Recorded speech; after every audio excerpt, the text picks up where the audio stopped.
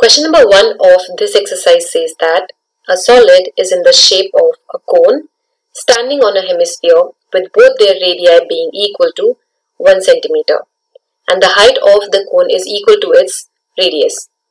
We have to find the volume of the solid in terms of pi. To start with, we must first visualize how the solid will look like, as it is a combination of a cone which is standing on a hemisphere.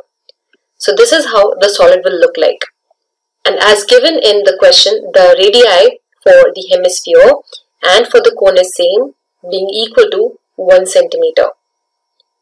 Then the height of the cone can be found by making use of the information that it is equal to the radius of the cone.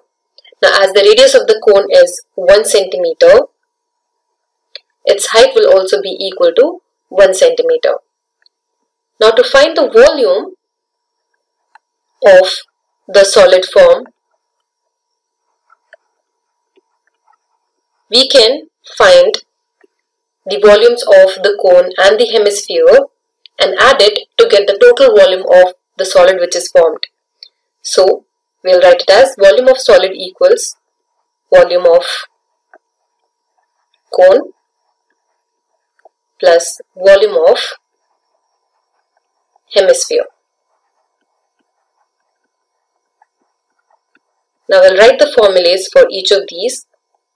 The formula to find the volume of a cone is 1 by 3 pi r square h, where r is the radius and h is the height of the cone, plus 2 by 3 pi r cube, which is the formula to find the volume of a hemisphere. Now, as we know that the height of the cone is equal to its radius, we can write it as 1 by 3 pi r square multiplied with r itself, and that will give us 1 by 3 pi r cube, and then we add it to 2 by 3 pi r cube. So that will then give us pi r cube plus 2 pi r cube divided by 3, and that on simplification gives us 3 pi r cube divided by 3. 3 and 3 gets cancelled. We are left with pi r cube. Now r being equal to 1, cube of 1 will be 1, so we will get the answer as pi centimeter cube as the volume of the solid formed as a combination of a cone which is standing on a hemisphere.